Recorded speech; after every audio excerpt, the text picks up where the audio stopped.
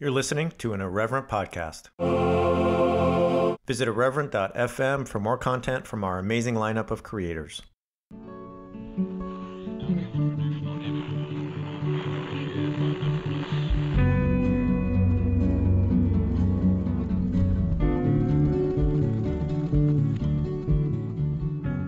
Welcome to Straight White American Jesus. My name is Brad Onishi, faculty at the University of San Francisco. And today I have somebody who just absolutely thrilled, someone who's writing many of you are going to be familiar with, and whose work in many ways has been groundbreaking on many levels over the last couple of decades, and that's Jeff Sharlet. So Jeff, thank you for doing this.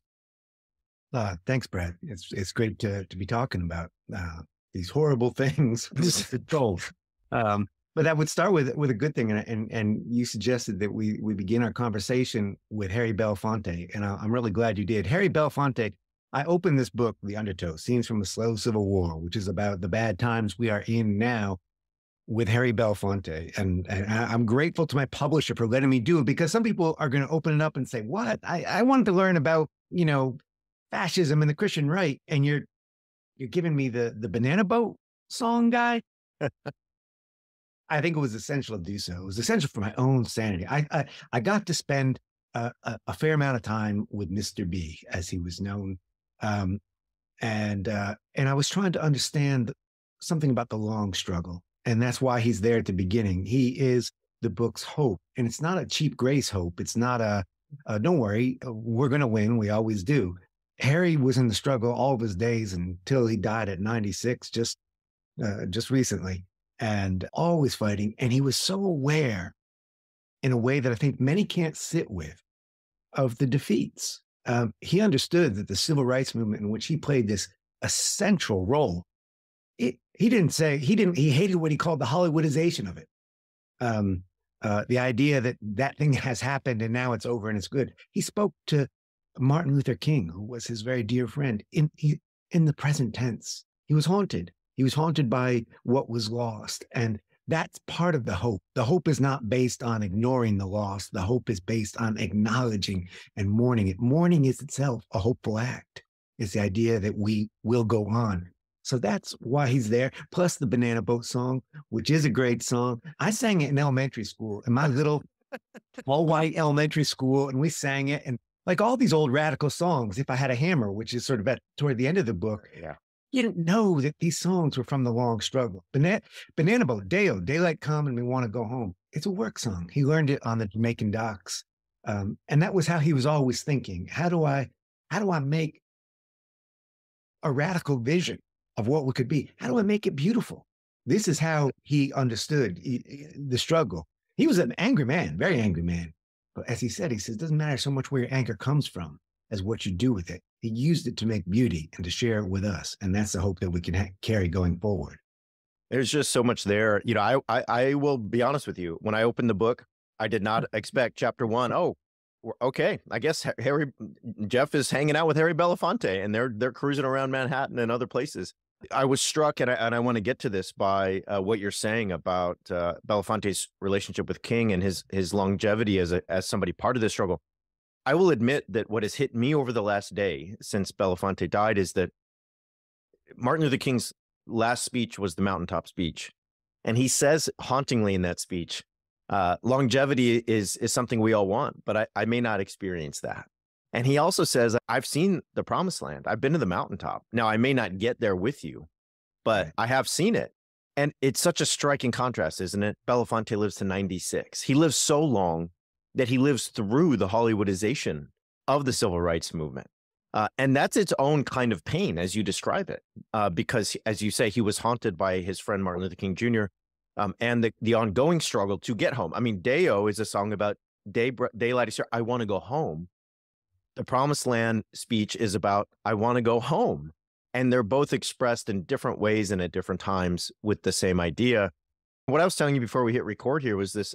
I'm not sure that many, I'm just going to be real blunt. I'm not sure many non-Black folks, especially white folks, understand the ways that Harry Belafonte, who was by all accounts the first major on-screen Black star of the television age in this country, what he did as part of the civil rights movement. He was a dear friend. I mean, not a passing friend, not an acquaintance. He was like a intimate friend, like I will give you a key to my house friend with Martin Luther King Jr.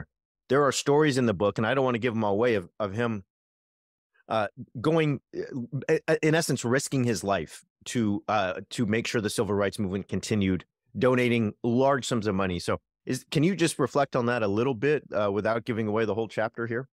Sure. Yeah. I mean, you know, Harry Belafonte says you sing your song and you give it away. So I'll give away the whole chapter. And in fact, I'll tell you the thing that began when I was trying to understand who Harry Belafonte was, and I started spending time with him, but also going to archives to see some of the material that I couldn't find anywhere else. And there was one, and the great thing is it's now on YouTube. You can see it. It's the best hour of television ever broadcast. Tonight with Belafonte, 1959, sponsored by Revlon, right? The makeup company, which Mr. B thought was very funny and started messing with him. There's only 1 hour because after that, the South revolted and they said, no more of that.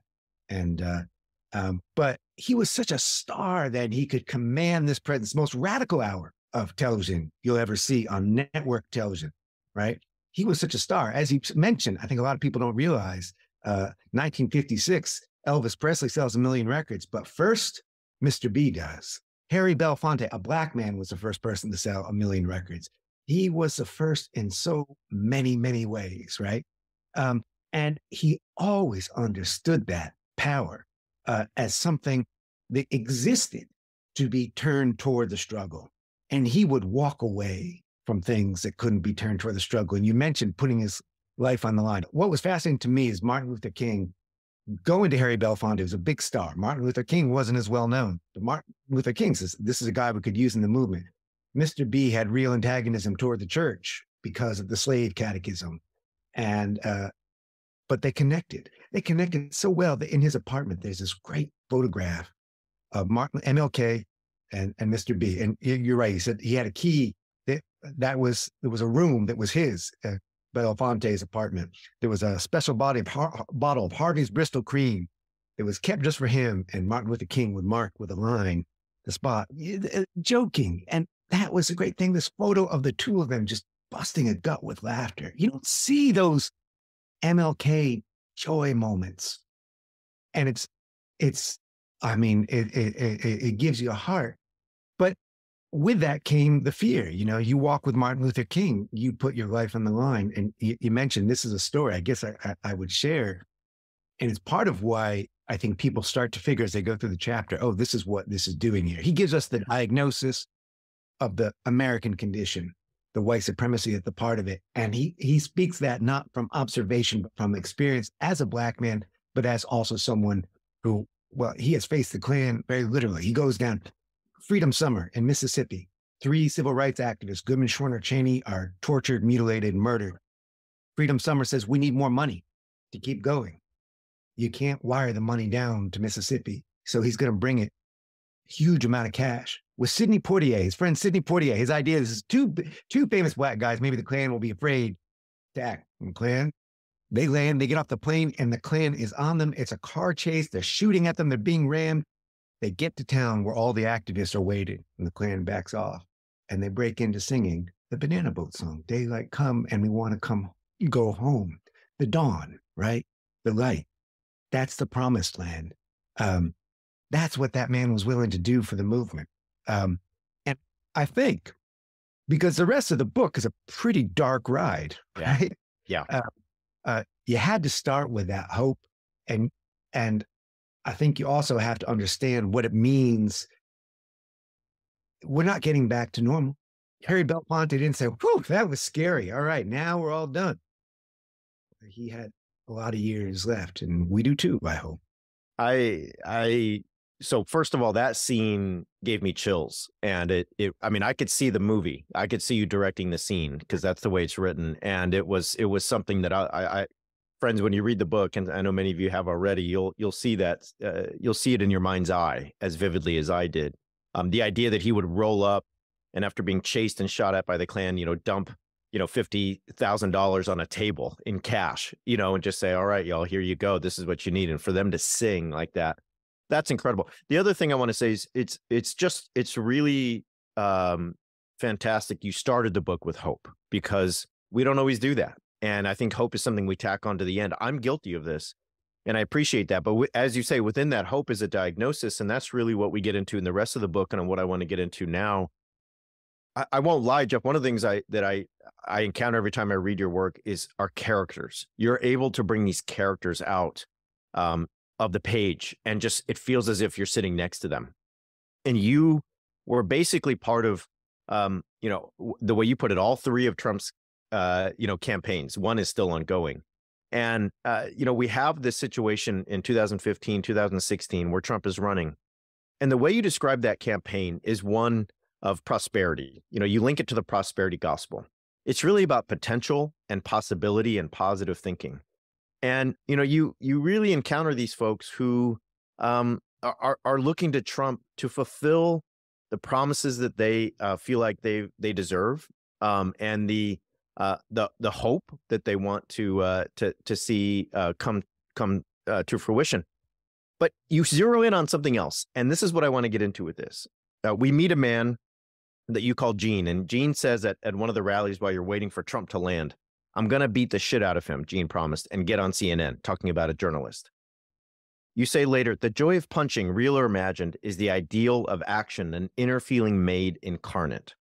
We all want to punch somebody in the face, and he says it for us." Talking about Trump. That's what his supporters say. "We envisioned it, knuckle, soft cheek. You know you do, Gene." He's saying, that's what you want. In the next page, you talk about the way that Trump taps into lust and envy and anger, our bluntest selves. And you say that, where other politicians have a limited emotional range, Trump is able to release all of the anger, all of the love, all of the hate, all of the vengeance in his supporters. The way we've talked about in the show is that he is the id, and he is just out with no regulation. And I just wondered if you talk about that, what you saw in those rallies in that first campaign, the libidinal feeling, the lustful feeling, the erotic feeling of power and desire at those meetings. Yeah, exactly. Gene's wife was there, and they're this lovely grandparently couple until they start speaking of violence. And Gene's wife looks at him after he says that and says, "Oh, Gene." And I think she's scolding him. And then she kind of cracks a smile. And this is like a sweet moment between them. She admires her man talking about the violence he's going to wield. And then she leans into me and she whispers in my ear. This is so creepy. Imagine your grandmother whispering this in your ear. She's talking about Hillary Clinton.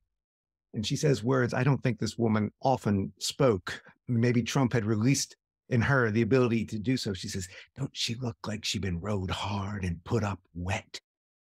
And I'm just sort of shocked. I'm the prude here, which is to understand in the same way that the dancing that happens at Trump rallies, the transgressive joy, the ecstasy, boy, does he know how to work a crowd in terms of making them laugh. The jokes aren't funny and they don't transmit. But when you're there, I will confess there are even moments when I laughed and I'm like, wait a minute, what's going on in my head? The book is broken up into sort of 3 songs. The beginning is Deo on hope. The long sort of second section is called Dream On, the Aerosmith song, classic rock. I love it too. At Trump rallies, people would spin in circles, to that great kind of arena rock. I did it too. And I think that was what was being missed right from the beginning. And I think the gaudiness of it, the golden escalator. Then you go to the Trump rallies, you're waiting for hours and hours, and people are telling each other tales of the gold. Heavy with Gold is the title of that chapter. All the gold on his plane. It flies heavy with gold. Women are screaming for him. I've never really seen anything like it except in old movies about the Beatles. Yeah. This is what I think that we have to sort of talk about. Yeah, the full range, the id, as you put it. And I think what's really important too for understanding Trumpism as a moment is he releases the id, right? He is the current avatar of it. But what I call the Trumpocene, the age of Trump, borrowing from my friend Jeff Ruoff, a filmmaker, it doesn't end with Trump. There's a pastor, Hank Kuhneman, that I meet in Omaha, Nebraska, and he says, Trump is coming back, whether the man himself or the spirit and the flesh of another. The id has been released. And that's the Trumpocene. That's the new vernacular of American politics. Well, and yeah, I mean, a couple of minutes ago, you said that Harry Belafonte died haunted by Martin Luther King Jr.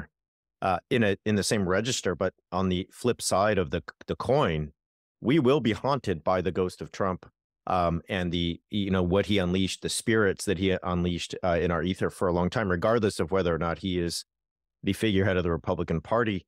One of the things I've thought about recently, and I interviewed a guest who talked about Walter Benjamin, this great theorist of the 20th century, and Benjamin talked about fascism with kind of a number of ways, but two words stick out to me. One is aesthetics. It looks a certain way. It's shiny and it's a mode of expression. And the other is as erotic, that there's, like you just described it, this magnetism, this sense of like circulating energy, right? That you just feel, even if like the television cameras, when they catch it and you watch it on MSNBC or CNN or something, it looks tacky and it looks like, why would you laugh? Why would you even want to be at this rally? He talked for like 3 hours. He rambled on. And what's the point? But as you're saying, as I was reading these pages where you were there with these folks, I felt a little bit of that expression and that sense of erotic desire, that magnetism. You then go into the kind of, second campaign and the reelection campaign, and you talk about it in a way that is really one, the word I kept thinking of was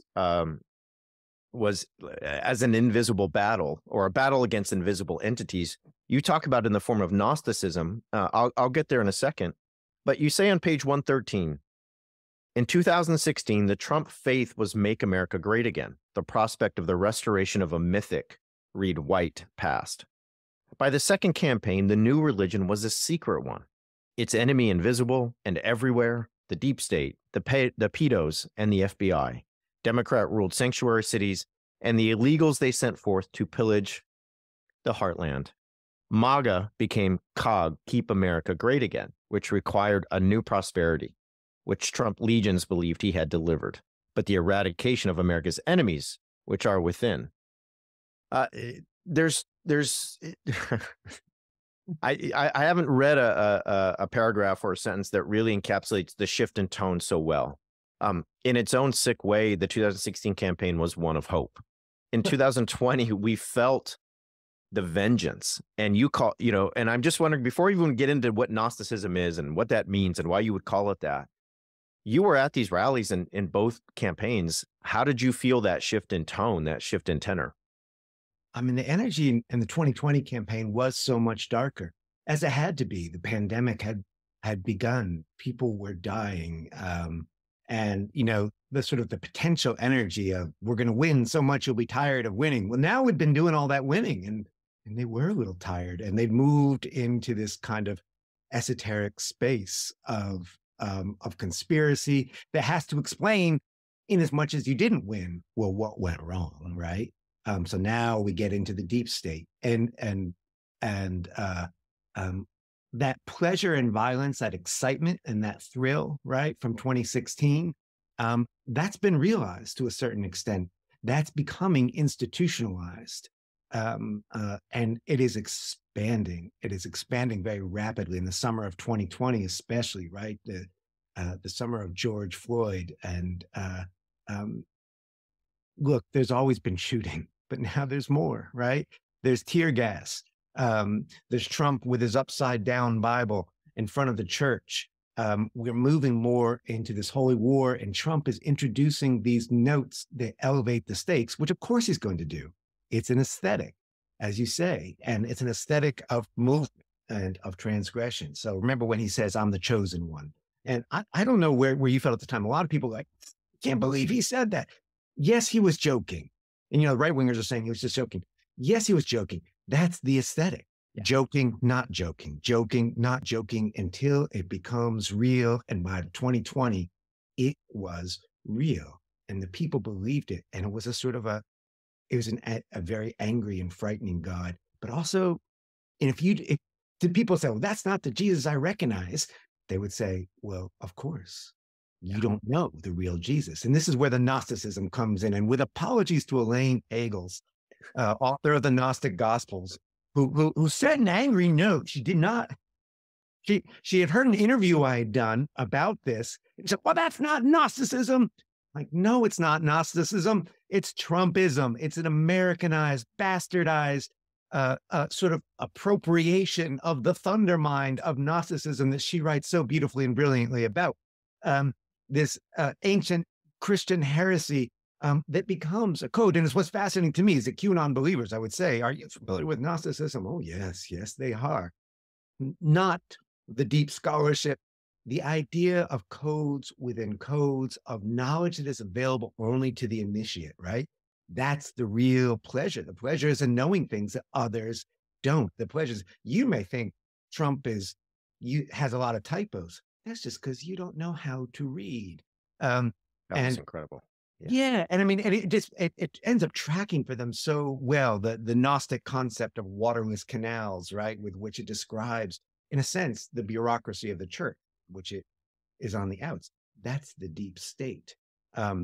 Trump himself is the abyss, right? The abyss is not a bad thing. The abyss is the true knowledge of God behind the presidency. You might say is the demiurge of Gnosticism, is the false front of God.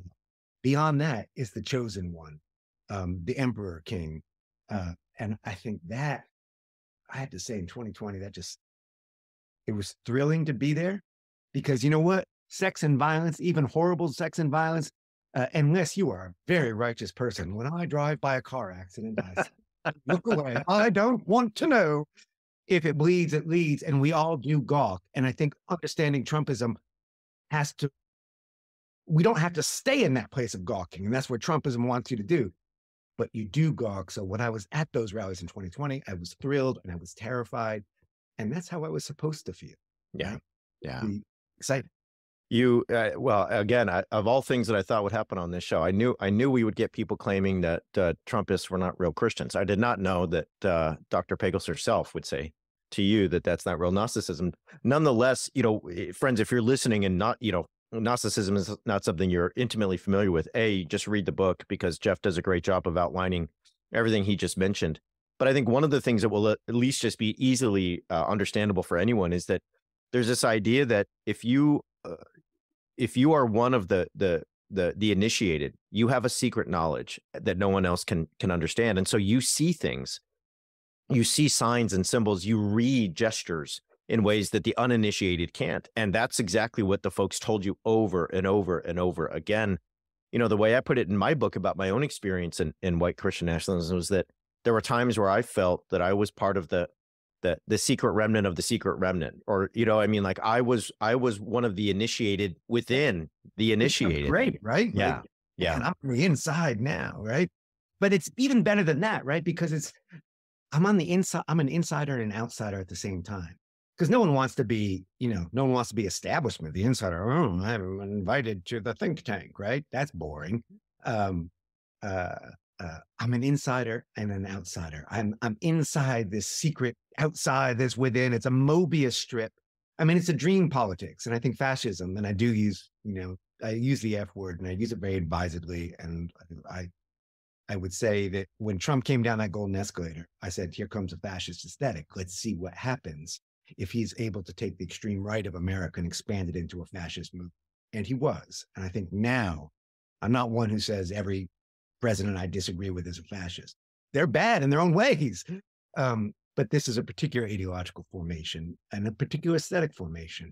And that Mobius strip reality, right? Insider, outsider at the same time, contradictions. It's why the endless sort of liberal kind of counting of hypocrisies. I mean, I don't know if it helps you pass the time. It's not going to put a dent in fascism. The contradictions are the point. The paradoxes are the point. We say the cruelty is the point. The chaos is the comfort of it, right?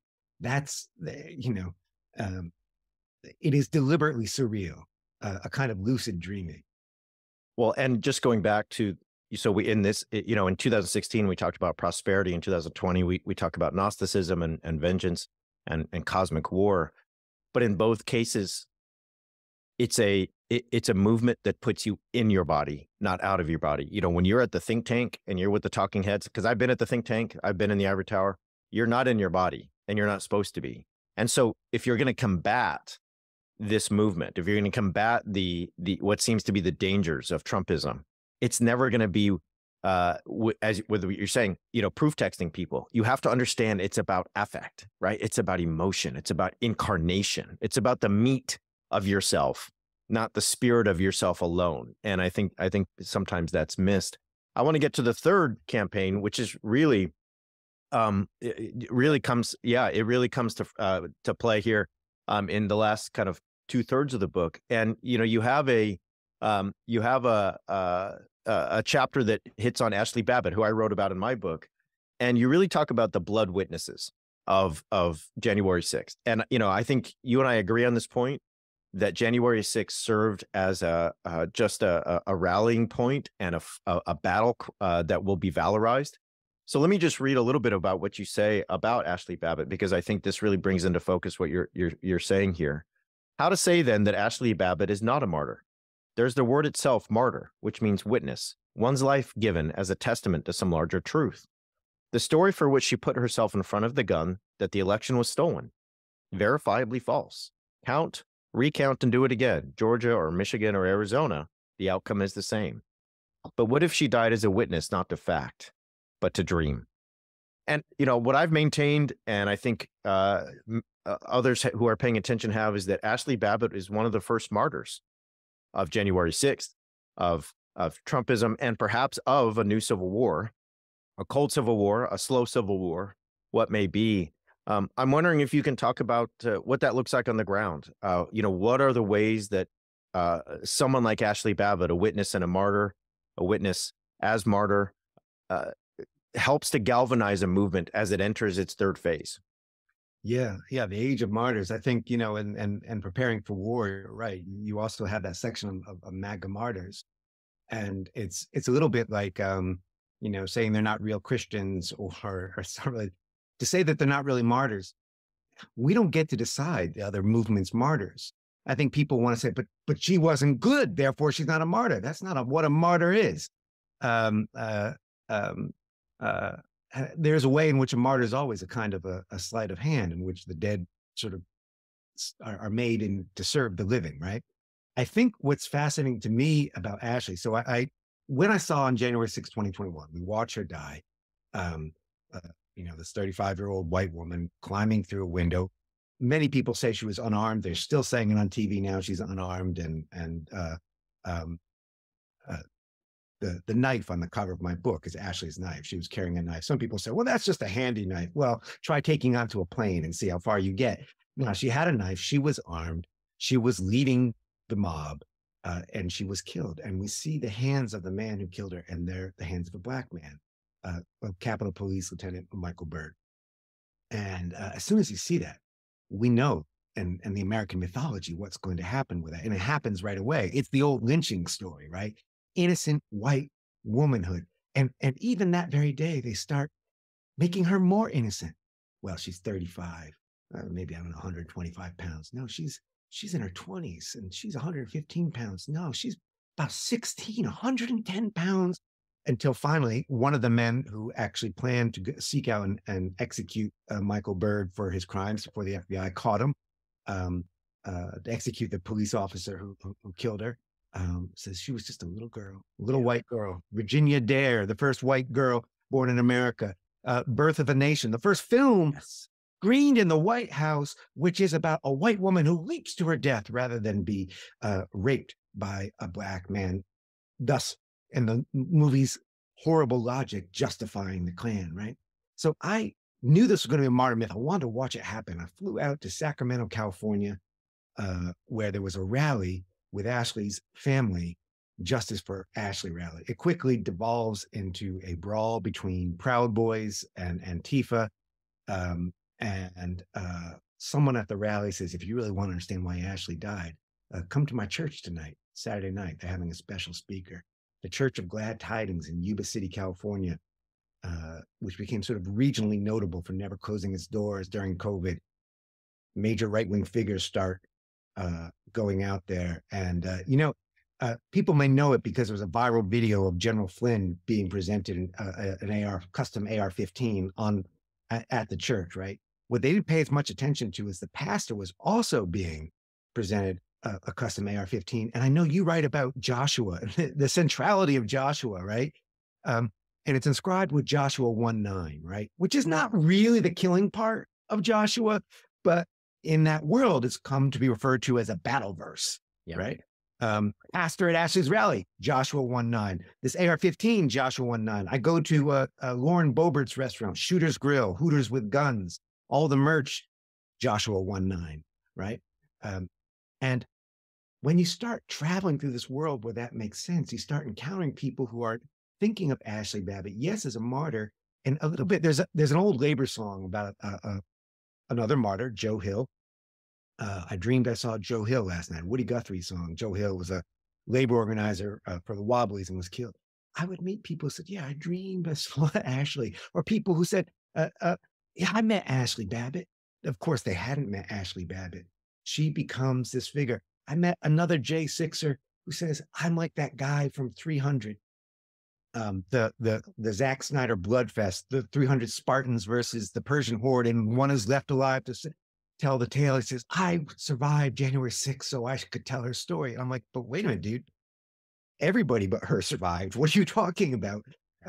Doesn't matter. In the dream logic, you are justified in your further violence by the love for Ashli.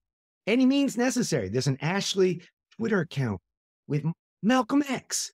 The number of right-wingers who have now gone from, they used to appropriate Martin Luther King, now they're appropriating Malcolm X. Any means necessary. Or Ashli as an angel, Ashli with wings, Ashli with an avenging sword. That church that I mentioned, Church of Glad Tidings, is fascinating to me. I had not seen this before. A church, I've seen churches without crosses. Oh, yeah. But I had never seen a pulpit made of swords. Yeah. And a church with its own militia. As I learned, traveling across the country, because I follow Ashli's ghost across the country, that is increasingly, I think, a vernacular. That this is not, it's time for the war gospel. Yeah. Well, and you even have a line in there about how, you ask about the cross, and the pastor's like, well, the cross, yeah, I mean, just kind of, it doesn't do it for us. Yeah. And well, I mean, saying that it doesn't do it. It doesn't turn us on, right? Yeah. That eroticism, like, I want to get excited, man. That's boring. But you think of the end of Mel Gibson's, which is what they're like, yeah, Christ rising from the tomb, and it's it's ripped, muscular Christ, and the Enya chords give way to the military beat, and it's this hard-bodied man, and he's gonna go and kick ass. And by the way, he's gonna not be wearing a shirt in a sexy way while he does it, right? That becomes this thing, and all that's there in the church beforehand. This has always been there. Again, I think this is to lefties who say, look, it's always been bad. Look, I've been writing about right-wing movements for 20 years and studying the history, going much further back. I think the age of Reagan, which precedes Trumpism, which gives us a right-wing vernacular that we speak in, even if we're Democrats, right? Reaganism was a violent ideology, but it never celebrated its violence. Yeah. It was a lustful ideology, but it came garbed as Puritanism, right? That's why that Reagan era movie, Wall Street, with Gordon Gekko saying greed is good, that was telling the truth about what it was. Trump inverts that, right? The violence isn't hidden, the lust isn't hidden. It's the point. It's what we're there for, right? And why, good God, why the press and even some scholars are still going over policies. Wow. As if that's what it's about. Yeah, that's a discussion for another day. And I know you don't have time for that today. I want to be respectful of your time, and we only have a few minutes left. So I want to get to something that's right at the beginning of the book, because it hit me personally.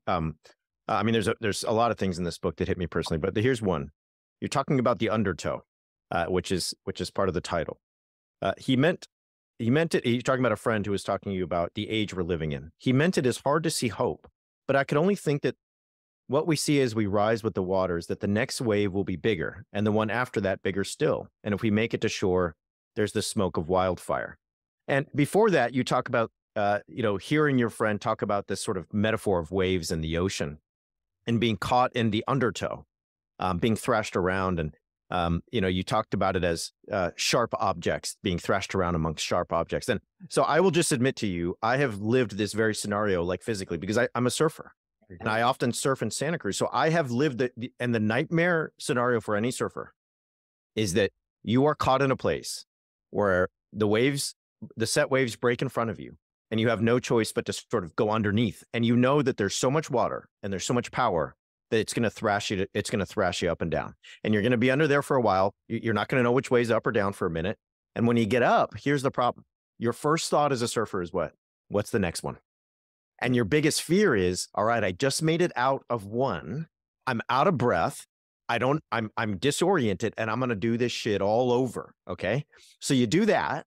And then you're like, all right, time to go home. I need to get out. And I've literally done this, Jeff. I look on the horizon in Santa Cruz and there's smoke. And in my head, I'm like, fire. We had a wildfire today, right? Because we live in California and that's what happens 4 or 5 months a year.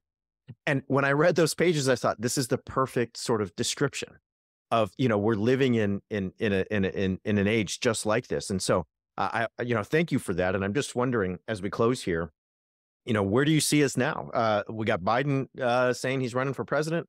We got an election coming in a year and, so many months. We've got, for me at least, a situation where the thrashing and the disorientation rages on despite Trump not being president. And the slow civil war, as you talk about it, continues seemingly to march forward. So closing thoughts about where we are, the last parts of the book and the way you leave it, anything like that.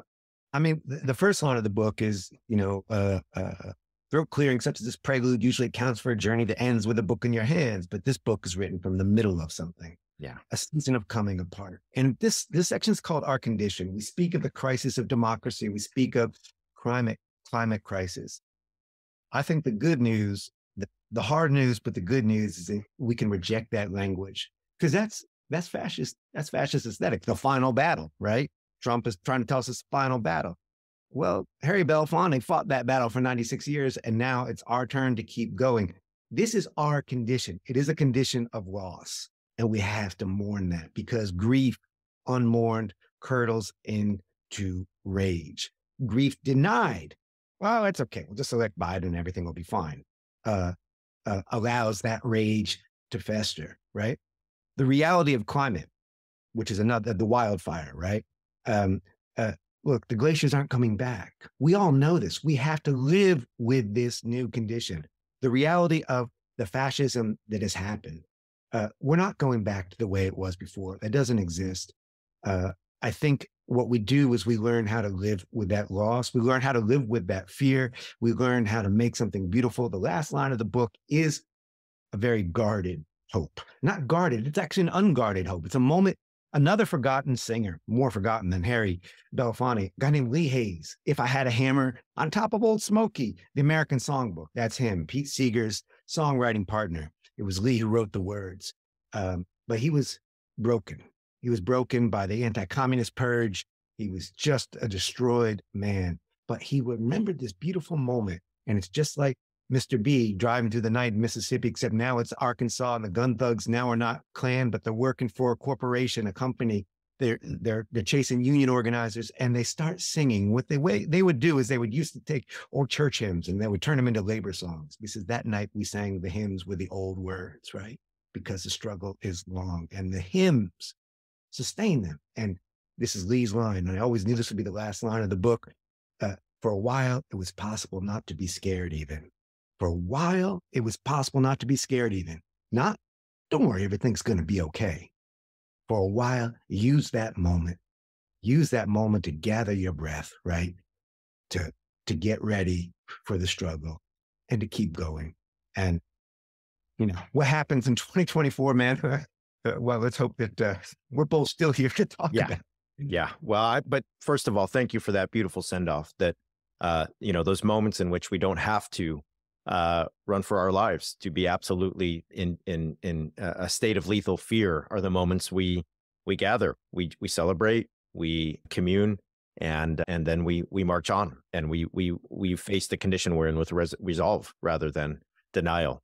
It's just fantastic advice. Well, let me just say one more time, friends, the book is The Undertow, Scenes from a Slow Civil War. It is already a New York Times bestseller.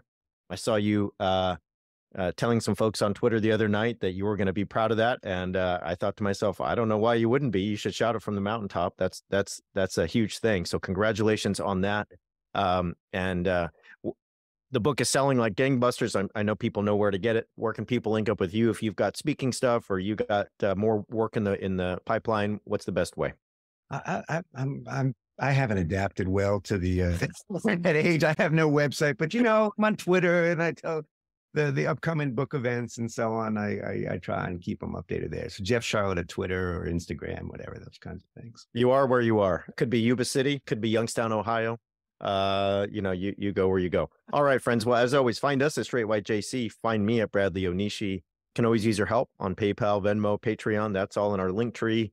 You can see what we're up to in terms of events and things coming up at our website. You can join our Patreon there and our Substack. Everything we're doing, you can find there. For now, I'll say thanks for being here. We'll be back later this week with It's in the Code and the weekly roundup. But for now, we'll say thanks for listening. Have a good day.